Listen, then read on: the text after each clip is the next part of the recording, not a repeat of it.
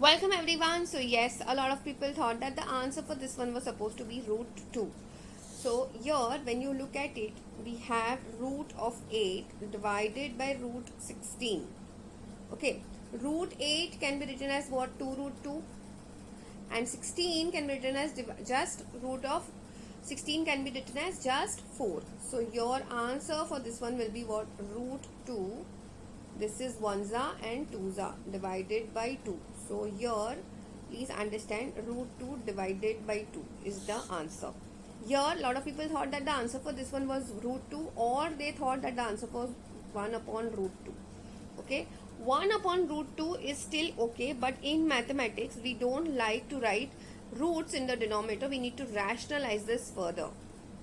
So when you do that, this becomes root 2 upon root 2 multiplied by root 2 is just 2. Okay, so I hope this is very clear to everyone.